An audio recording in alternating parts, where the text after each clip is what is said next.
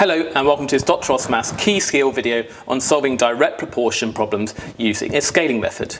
Now, if two quantities are directly proportional, that means they scale in the same way.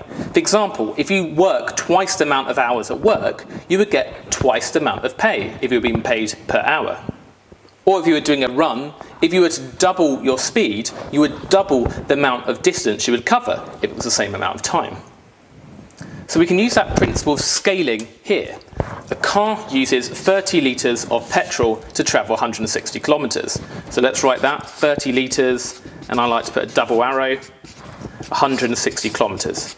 How far would it travel with 90 litres of petrol? So if we write the 90 litres of petrol in the next row, well, let's think about how this amount of petrol has scaled. Well, 90 is 3 times as big as 30 litres. So because these are directly proportional, the amount of petrol and the distance you cover, if we have 3 times as much petrol, we go 3 times as far on that petrol. So we need to times the distance by 3 as well. And 160 kilometres times by 3 is 480 kilometres. So that's the final answer. What about the second one? It takes some bricklayers 30 hours to build a 400 metre wall. So let's write that, 30 hours, double arrow, 400 metres of wall. How long would it take for them to build an 80 metre wall? Well, the length of wall is on the right here, so let's put 80 metres.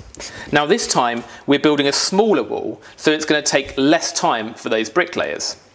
Now let's see how many times smaller it is. Can you see this is getting 5 times smaller? To get from 400 to 80, it's 5 times smaller.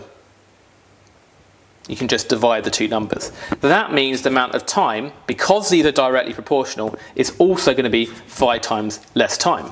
So we do 30 divided by 5 would be 6 hours, and that's the final answer.